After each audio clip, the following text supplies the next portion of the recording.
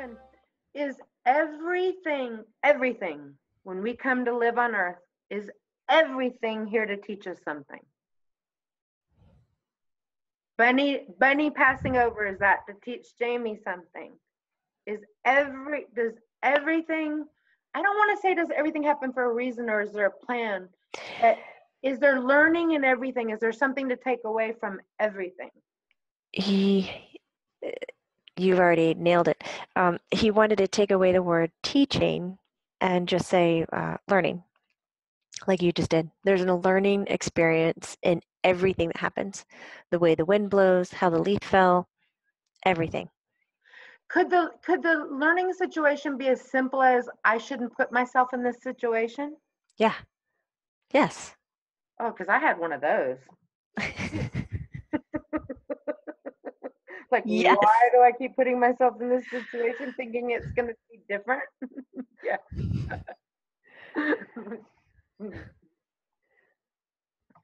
So funny.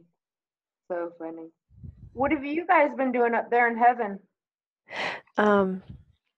He was rambling on about how the experience of being human is based on a series of learning. When you get here, you have a complete opportunity for amnesia. You get a restart button, a do-over. Like every life you're choosing has a do-over. Sometimes you have these pockets of, I know, but that doesn't make sense. Sometimes you have these pockets of knowledge, he says, which I don't think this makes sense. Because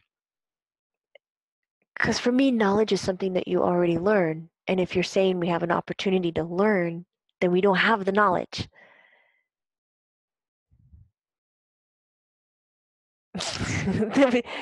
We'll call it something like existential, like consciousness or whatever. You have information that you didn't learn. It's sitting there. Okay. And so sometimes when you get into a situation, you're like, bam, I've got all the answers and I don't really know why, but I feel really expansive. Those are those moments, right? And we have few and far between of those. We have pockets of them scattered, throughout. But that when we choose to incarnate to Earth, we wouldn't want to come and do it if there was no learning involved. If the actions on Earth were just haphazard or it's just occurring because that's what happens on Earth. The wind blows that direction. That's just it. There's nothing to it. If there wasn't anything to it, we wouldn't habitate. I think that's the right word. I don't know. We wouldn't habitate Earth. Right. There'd be no reason to come. There'd be no reason to come. We can stay where we are and just, keep our knowledge and our existence. But if we didn't have the opportunity to forget, to pretend to learn and exercise those muscles, this is all for nothing. But when a soul reaches where you are, Griffin, and you have access to everything, all knowledge, probably, I would guess you do, I'm assuming. Access, yes. Okay. Doesn't mean you hold it with you and carry it with you all the time. Correct, I do not. What makes a soul want to come back to Earth? Because then a soul recognizes where you are, like, wow, I want to come back to Earth because I feel really weak in this area. Like, I feel like I'm not empathetic, and I feel like I really need to learn how to be more empathetic. Even as a soul, you recognize I'm not empathetic, or whatever the case may be. I'm using that as an analogy. I think you're very empathetic. I just couldn't, that's the first thing that came to mind. Oh, no, it's a good example. It was a good example. He was burping, and he saw that got on my nerves. I'm rude, and I get on people's nerves, and I don't take that into consideration. So I have to learn that lessons. I will be incarnated soon to learn how to not be rude. Every time you would pause, he would do like a little burp. I'm like, can't even look at him. Such a kid. But you're onto something. Though where we are, we don't really recognize any faults. Not that we're perfect here. Right, because I'm sure there's souls you're drawn to hang around and souls you're not drawn to hang around. Right? Yes. what we have here is extreme compassion and unconditional love and understanding and honesty, and those things do, in their ultimate sense, kind of wipe out some things like jealousy, Right. anger, hurt, all of that. It's like, we can feel them if we force ourselves to hang out there, but it takes a lot of effort, so why do it? Right. But we can access the experiences of our lives that we've had, all the different kinds of incarnations, and we can look at them and go, God, that one, I almost got what I wanted out of that. I'd like to try that again. And so that's what I'm going to look for. And so really it's us kind of upgrading our life experiences to hit certain marks. It's not that we're assessing where we are in heaven and home and going, I don't like that I'm not as empathetic, so I'm going to choose a life that I can learn that. Right. Right. That's cool. I never thought about that. It was a really good question. Right. I was just thinking that, like, what you want to keep evolving and evolving and evolving, and there must be some reason you come to Earth to evolve in ways that you can't evolve where you are. You have to come here to evolve in that way. You must hit a plateau on some things and Mm-hmm. think, I'll come back. We do, because we don't have all those vibrational differences. We don't have, all of these colors here. So if we want to operate here in a better way, finding the opposing is what's going to help us. I get it, like tit for tat. Yeah, I do too. Griffin, are there any coasters in life? Like, I'm just going to go coast through life and it's going to be easy. Oh, he immediately thought roller coasters. That's what life is, fucker. It is a total roller coaster, and I hate roller coasters. I was like, We're just coasting on teacups. Oh, yeah. The teacups? Yeah, they make you nauseous. Yeah. I can't do them. Yeah. So is there anyone just coasting, Griff? There are some experiences, because I'm never going to say no. I think there are people out there who could go and coast on a life, but mostly what I've witnessed so far is that people come in and they squeeze their exercises or what they want to get out of it in a younger age frame, and then after that mark, it's just extra, and I guess you can call that coasting. Right, I got what you're saying, but everyone goes through a hardship on Earth. You have to have at least one hardship. He shrugged his shoulders. Okay, so it's all relative. Yeah. Like grief. Everyone goes through experience. Right. That I can say for certain. And yes, it's just like grief. Yeah. Yeah. I mean, some people get upset if they have a bad hair day.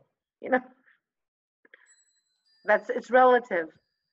But guess so, huh? Yeah. Or break a nail. Yeah. Or they get really upset. The Kardashians, for example. Nuh-uh. I'm just kidding. I think they're probably pretty cool. Some of them. I think they have hairdressers. Yeah. How can they have a bad hair day? They have glam. I like the mom. I really like her. I didn't like her at first.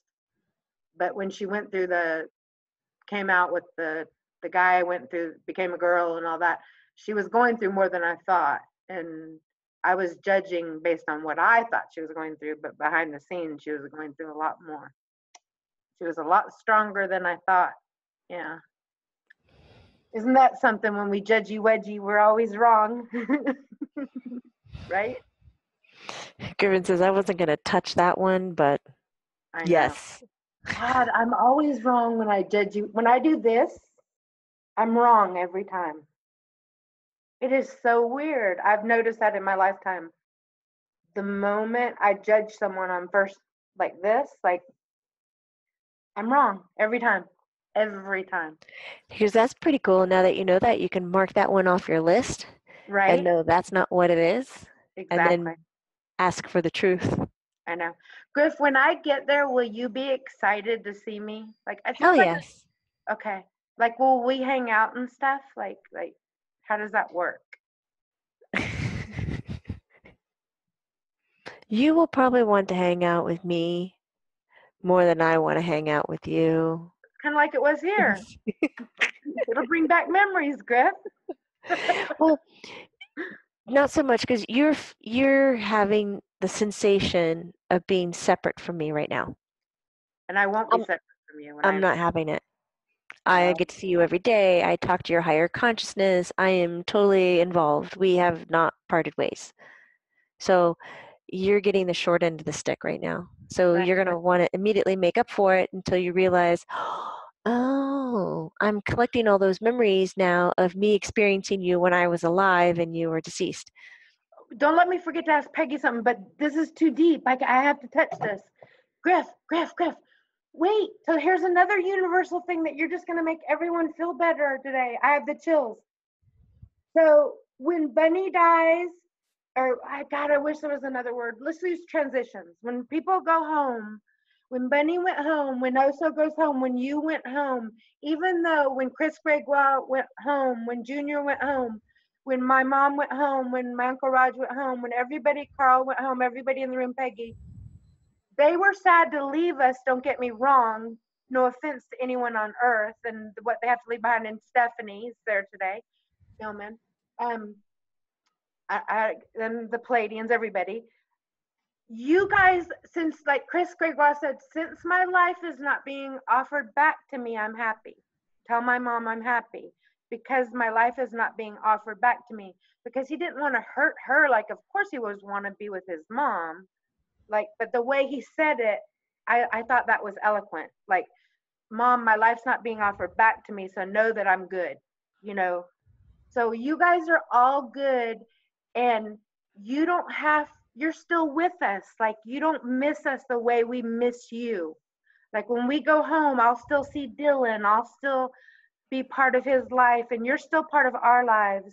So when parents are sad that their kids are gone, they need to really know that we got the short end of the stick, that their kids did not get the short end of the stick after they adjust and go home and realize where they are. Is Yes, that because not only are we able to see and communicate to those on earth, which is in a very different way. okay? It's not like the way we were. So there is some adjustment there. Right. But we're experiencing your higher self that is connected to you. So So you I know can go to my mom, Marshawn, and have a conversation in spirit. so you know me even deeper, Griff, Yes. than I know myself while I'm Yes. here. Yes. That's a trip. I never thought about that. So you can go with my higher self and Jamie's higher self and laugh at what dumbass.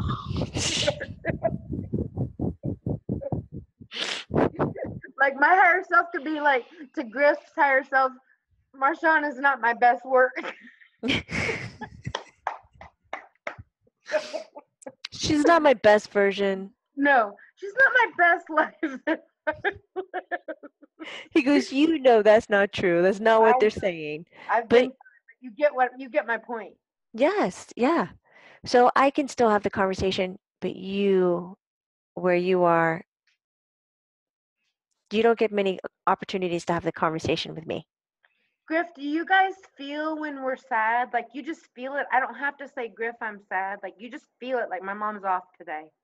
Yes. Yeah. Yeah. Like you don't have to come check in with me. Like you just know. Yeah. You just know. Wow. It's like when you get up and you check the weather app. Right. What's the Right. weather today?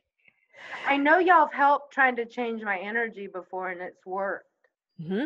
Yeah, I know. You're about due for another quantum leap. Yeah. I love Griff. God, you're just dropping some wisdom today.